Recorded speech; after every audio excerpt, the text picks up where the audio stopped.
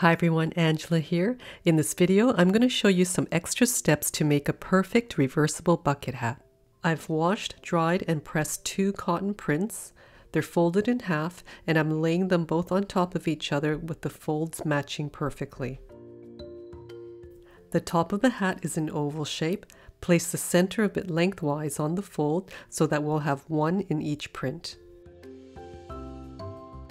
Place the pattern down for the crown or sides following the grain line, and then the same for the brim pattern. You can trace around and cut out with scissors or use a rotary blade as I am. In the centers of the crown and brim, cut tiny notches through all the layers on each side. On the top pieces, cut notches at the side. Then for the top and bottom, cut the folds on a tiny angle so that you have small triangles. This way you can easily identify the front and back of the top of the hat. You now have 10 fabric pieces in total. To give the hat some body, I'm using a medium weight non-woven fusible interfacing. We only need to cut interfacing for one side of the hat. With the wrong side of your fabric facing up, place the glue side of the interfacing on top and iron on. Always trim away any excess interfacing that's sticking out from the fabric so that your seam allowances stay accurate.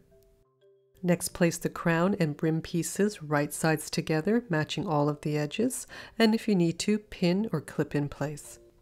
I'm using a Brother NV50S sewing machine. The link for this and the tools I use are in the description below.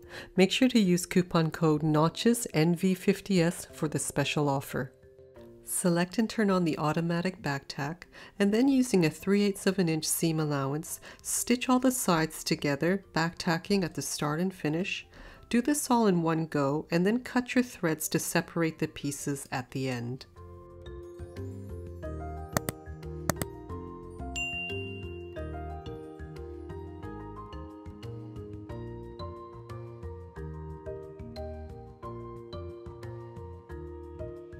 Open up and separate all the seams to press flat.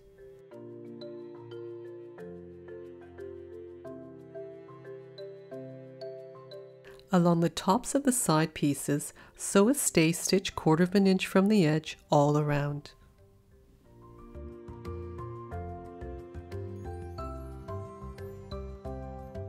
After stitching, fold the top edge in half and recut those center notches on an angle into small triangles so that they're easy to locate, because the next step is to make small little cuts just to the stitch line about every 3/4 inch or 2 centimeters all along the top edge.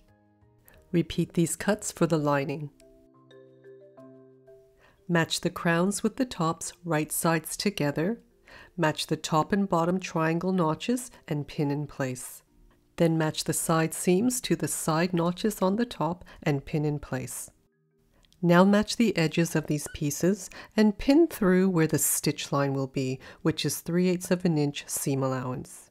You can also use clips as I've done for the lining. Carefully stitch around. There's no need to back tack, just overlap about 1 inch to finish.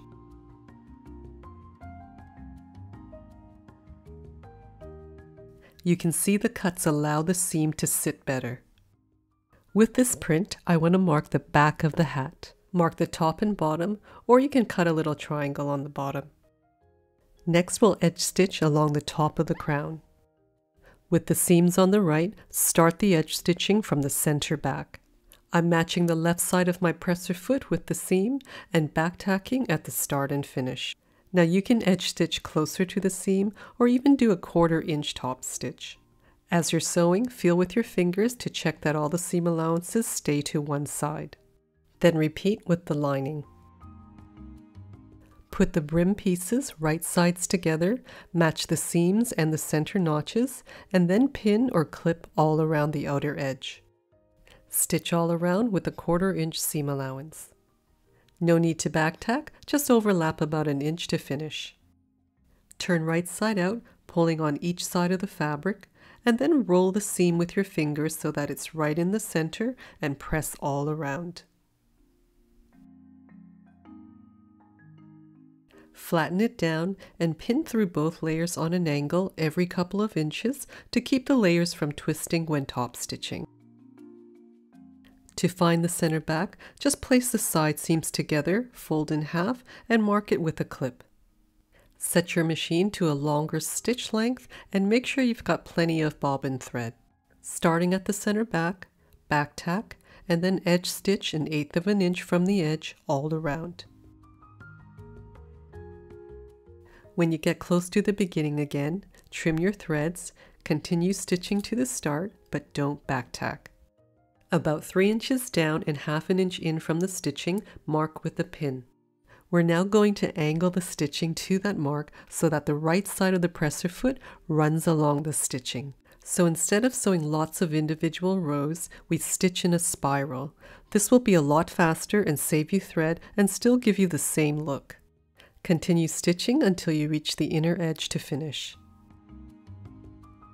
Find the 2 center notches on the inner edge and cut small triangles. Again, make small cuts every inch or so along this edge. Flip the hat lining inside out. Attach the brim with the right sides of the lining together. Place the brim inside the hat, match the edges, the side seams and the notches, and then clip all around.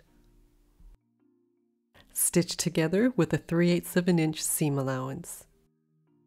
Find the center back of the brim, which is where the edge stitching started. Match the center back notches and place the hat inside with right sides together. From that center back notch, pin 1.5 inches to the left and to the right of it. This is where we'll leave an opening. Clip all around and stitch starting from this pin around to the other pin, back tacking at the start and finish. Sew with the lining side facing you so that you can see the line of stitching already there. Sew just a tiny bit to the left of the first line of stitching. Turn the hat right side out and fold in the seam of the opening. Place the fold just over the seam line and pin in place. To edge stitch the crown, line up the seam with the first marking on the presser foot, and while stitching, pull both layers of the crown taut while holding on to the brim. Begin your stitching at the opening, back tacking at the start and finish. With these few extra steps, you get a really nice professional finish, especially if you're using a directional print. If you found this video helpful, make sure to subscribe and have a look on my channel. Thanks again for watching, take care, and happy sewing!